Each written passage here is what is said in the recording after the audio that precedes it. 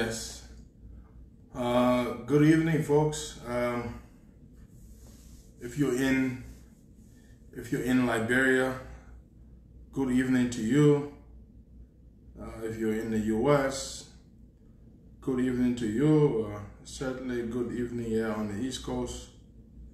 And a couple of things here.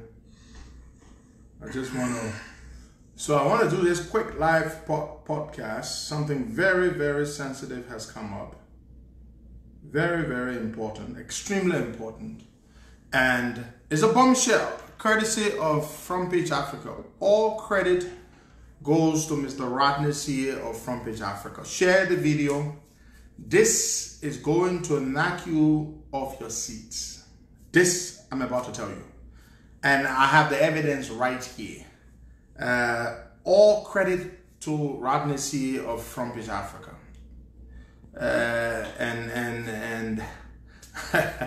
Oh my God, something terribly embarrassing. So how do you all do? I hope you're all doing very, very good. I heard today we had about 40 new cases of the coronavirus in Liberia. That's not good at all. 40 new cases in one single day. That's a terrible, terrible thing. A couple of things before the podcast. Before I do this thing, you know what we normally do? We hit 1,000 before we speak.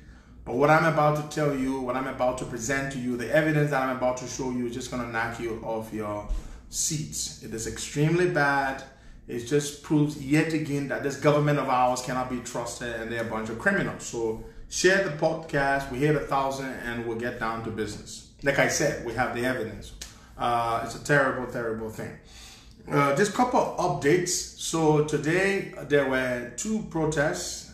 One was in the Jacobtown community, where a number of Jacobtown citizens decided to stage a roadblock, trying to call the government's attention, LEC's attention specifically, because their community has been without electricity since November. And so they staged a roadblock in the particular area, and a couple of our people were arrested. A total of 11 of them were arrested. Noah Zhao Gibson, one of our strongest visually impaired supporters, and we were quickly informed, and I dispatched our lawyer, and he went to the scene, and we provided some resources to help facilitate, and he did that, and Noah Zhao Gibson was promptly released, and along with the other 10 people who were arrested. So I just want to report that to you. So he's been released. Also, on the other hand, of course, I'm preparing you for when we hit 1,000 views. Also, on the other hand, a number of people were protesting in town just around the foreign ministry today. And a good number of them happened to be seditious. Not that the issues for which they were protesting are not important. Well, their singular issue is that these are the beach and waterway workers. They've been working for 21 months. The government owes them. The government has refused to pay them, and they were demanding their money. A few days ago, actually on the 6th of June, they called a press conference in which they threatened that they were going to stage a protest on the 15th of June. Apparently, the government took them for granted. So today, true to their promise, they staged that protest, and you should have seen some of the placards they were holding up. This is not what we voted for you for. You have let us down, and blah, blah, blah, and all that kind of stuff. But hey, there are Liberian citizens, regardless of the fact that many of them are seditious from Nukutai and those places that are predominantly CDC strongholds.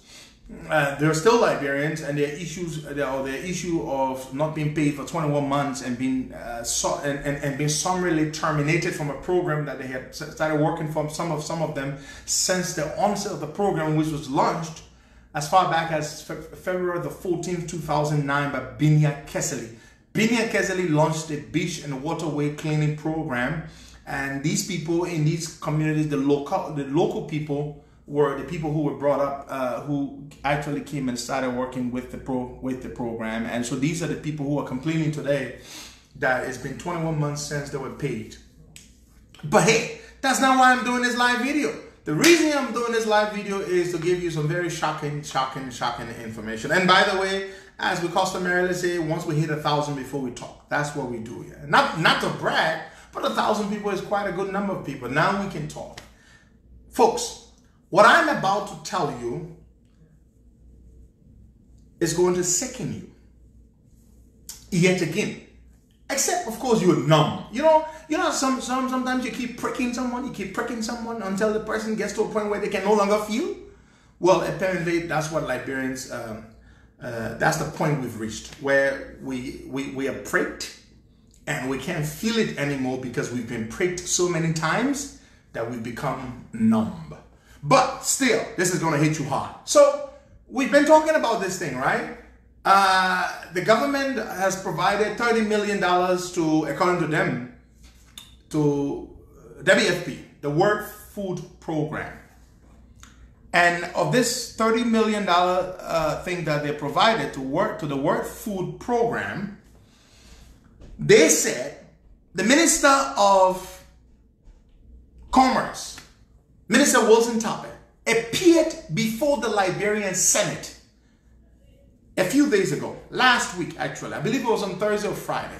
And at the Senate, Wilson Toppet was being grilled about the government's plan, what they were going to do since the funds had been received, because the government borrowed under the Rapid Credit Facility Program of the IMF, a $50 million facility.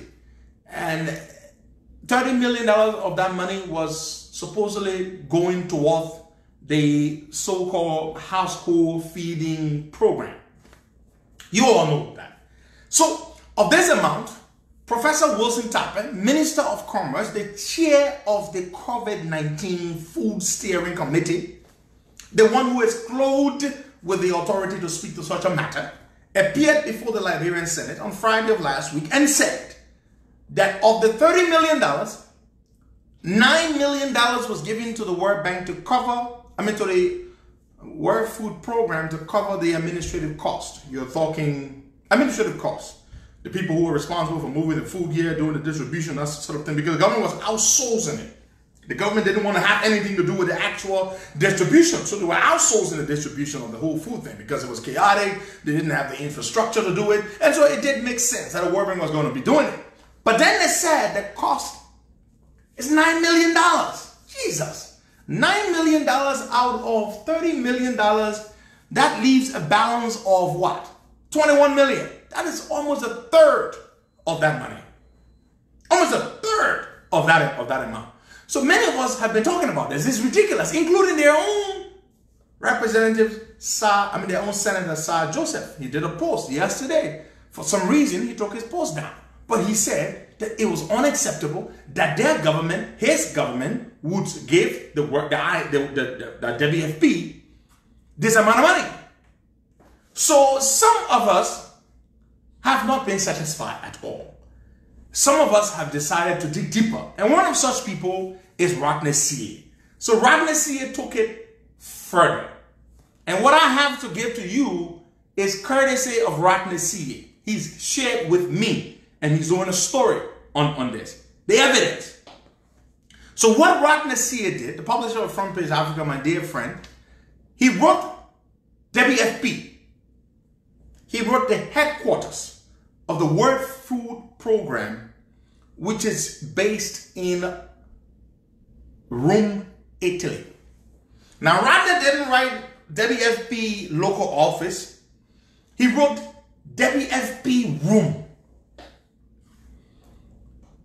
He wrote WFP Rome to say, hey, our government has said that they give you $9 million to do the food distribution. So tell us, how much did they give you? The communication officer of WFP, based in Rome, Italy, replied Rodney Seay's email. I have those emails right here. Rodney's email of inquiry and WFP's response to Rodney Seay. Okay. So now I'm going to read the emails for you. Your government has told you They gave WFP $9 million to do a $30 million distribution. Rodney said, well, I'm not satisfied. I don't believe it. I'm going to write WFP.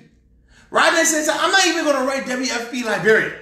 I'm going to write the headquarters of WFP.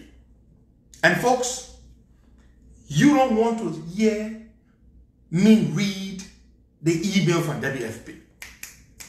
Oh my God. The margin between what WFP said to Rodney said that they received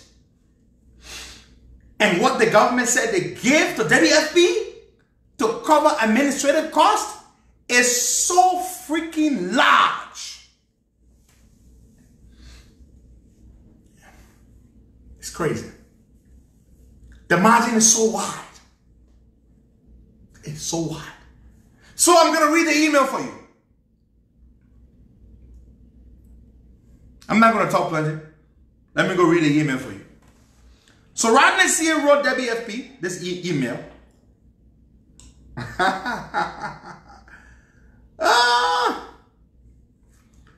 On June 15, 12:07 midday in Liberia, Rodney C. wrote this email to WFP. This is an email Rodney C. wrote. To whom it may concern. I'm Rodney D.C., editor of From Base Africa, Liberia's leading newspaper of record. This is an inquiry regarding controversy over $9 million the World Food Program is charging Liberia to distribute food as part of the government stimulus program. The issue is causing a lot of controversy in the country, and questions are being asked regarding the lack of transparency and accountability regarding this. Listen, folks, we need to know what is the WFP policy as it relates to food distribution. Is it a normal practice to charge a country money? In Liberia's case, $9 million to distribute food? Rodney is asking questions. Does the same apply to the school feeding program that WFP says it implements on its website? What was the rationale behind the $9 million and how did the WFP come to that number? Rodney C. is asking WFP questions. Also, we have gathered that the WFP is only purchasing rice from one importer, SWAT, for the program. Our investigation has found that the rice being purchased is one of the least in the country at the moment and sold between $9 and $10, but WFP is actually paying $13 per bag. That's Rodney C. As an international organization, is it best practice to not disclose fully who the WFP is purchasing from and how did it come to the $9 million? Rodney C. goes further. We need a response before going to press for Tuesday's edition. Awaiting a response. I'm sending to you all because it is not clear who is in charge of communications in Liberia for WFP. Everyone seems uninterested in addressing our inquiries. Now, that is an email that Rodney C. sent to WFP. Hello? Do you want to hear the email that WFP wrote back to Rodney C.? This is the email that Rodney C. received from WFP. Hi, Rodney. Thanks for your message and for your interest in the work of the WFP of the World Food Program. For future inquiries, please get in touch with our communications colleagues in Monrovia, Eduardo Tanciani, John Monimba, or Weah for full list of UN communications people. George Fomian, our regional spokesman based in Dakar, can also help, all in CC. Now they are telling Rodney C. the next time you have inquiries for us, contact our people in Liberia or contact our people in Dakar, the regional office of WFP. They write further. Below written statement that address your queries. Then they wrote a statement to address Rodney Sears' query. Listen to the statement. WFP's top priority is meeting the food security and nutrition needs of the most vulnerable and needy communities in Liberia. WFP distributes food in a fair, gender-sensitive, accountable, and transparent manner to ensure that the most urgent needs are met in an equitable way, and that the highest standards of assistance are applied, providing value for money to our partners who support our vital work in Liberia. WFP writes Rodney Sears. WFP goes ahead. Listen to this part, folks. Listen to this part. WFP says, WFP is not charging US $9 million to the government of Liberia. Hello? WFP room, the headquarters of WFP, the communications officer of WFP writes Rodney Sears back. This is what he says. WFP is not charging US $9 million to the government of Liberia. They write further, any suggestions to the contrary are totally unfounded. WFP says any suggestion whatsoever that we are charging $9 million to the government of Liberia, WFP says those suggestions are what? Unfounded. This is WFP room saying that your government lied, that they were charged by WFP $9 million. WFP says the government never paid them $9 million to distribute food. Let me read further. In Liberia, the government-led COVID-19 household food support program has a total budget of $30 million. This comprises the cost of the food basket, rice, beans, and vegetable oil, as well as the cost of storing, transporting, and delivering the assistance to vulnerable households targeted under the program. A very small percentage of the budget. WFP is about to tell us how much money they charge the government. Hello? WFP is about to tell us how much they charge the government to do the food distribution. WFP goes further. A very small percentage of the budget, around 6%. WFP says what? 6%. Hello? 6% of $30 million is 1.8 million. What is 6% of $30 million? It's $1.8 million. Your government told you. Wasn't Abba stood before the Liberian Senate a few days ago and said that the government of Liberia paid WFP a total of $9 million to distribute the food? Well, the communication officer at the room headquarters of WFP wrote Rodney Sears responding to an inquiry informing Rodney Sears that the WFP did not charge your government $9 million, that it charged your government 6% of the total $30 million. Do the math. What is 6% of $30 million? It is $1.8 million. Now, deduct $1.8 million from the $9 million which they are touting about as the amount which was charged them for this service by WFP. What is the margin? $7.8 million. $7.2 million. So the difference between what your government is telling you WFP charged them and what WFP actually charged them is $7.2 million. Hello, folks. $7.2 million difference. The WFP charged them $1.8 million. They're telling you they paid WFP $9 million. WFP said, no, Rodney Sears, your government gave us $1.8 million. But then where the hell did the $7.2 million go? Where the hell did the $7.2 million go? Let me read the email further. Let me read the email further from WFP. Hello, listen to this.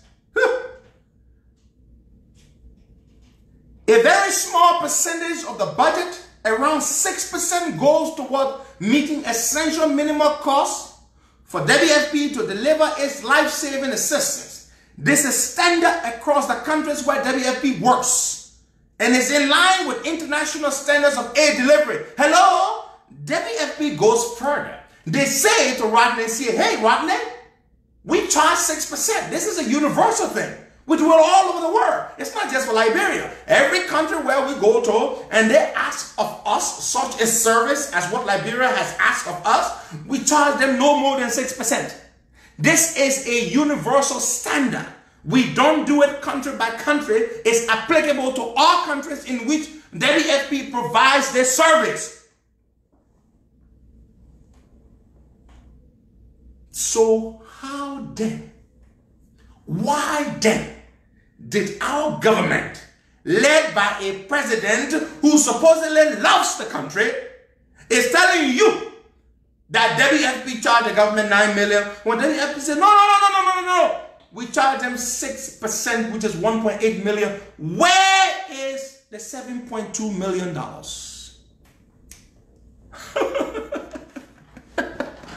Where is the $7.2 million? Let me read further. The email from the communications officer of WFP headquarters based in Rome, Italy. Let me read further. Whew. Oh, Rodney, here you did it. Let me read further. WFP applies competitive and transparent procurement processes to purchase food commodities in all its operations around the world, including in Liberia. This includes market assessments to establish standard costs, as well as robust scrutiny of vendors to ensure they are fit for purpose in terms of food quality and storage facilities. This safeguards the quality of WFP food, as well as ensures that tendering processes do not distort local markets. WFP's expertise in procurement is more important than ever in the current situation where the effects of the COVID-19 pandemic have disrupted supply chains and created volatility in prices and availability on local and international markets. Many thanks, James Belgrave, Communications Officer, UN Food Program, Rome, Italy. Email address james.belgrave, belgrave, @wfp.org. Hello, folks. There you have it.